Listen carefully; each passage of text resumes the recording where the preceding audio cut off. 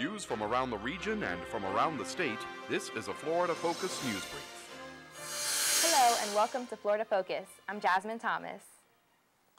A known drug dealer was apparently shot to death in his Hudson home last night. Neighbors said they called police after hearing arguments coming from the home of the victim.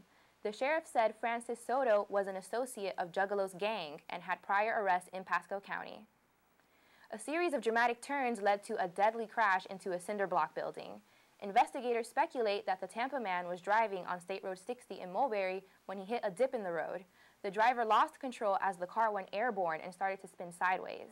The car created a hole 15 feet high in the building.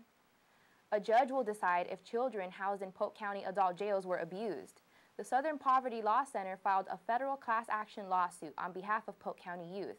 The group says children in the Polk County adult jail have been abused, neglected, and subjected to violence. The suit also charges that the Polk County Sheriff fails to provide sufficient education and rehab services to these children. Hearings began this morning. Red tide may be even more dangerous for manatees than scientists previously thought. Red tide research shows that the algae bloom is weakening the manatee's immune system. This could explain why more than 270 manatees have been found dead in South Florida this year, the worst die-off since the 1970s.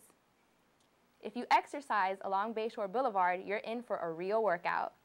10 fitness stations have been renovated with brand new equipment along the scenic route. The best part of all? It didn't cost you a dime. Tampa law firm Hill Ward Henderson donated $50,000 to make it happen. Some of the new equipment includes a pull-up and dip station and a stretch pole. That's all we have for Florida Focus this evening. Thank you for watching.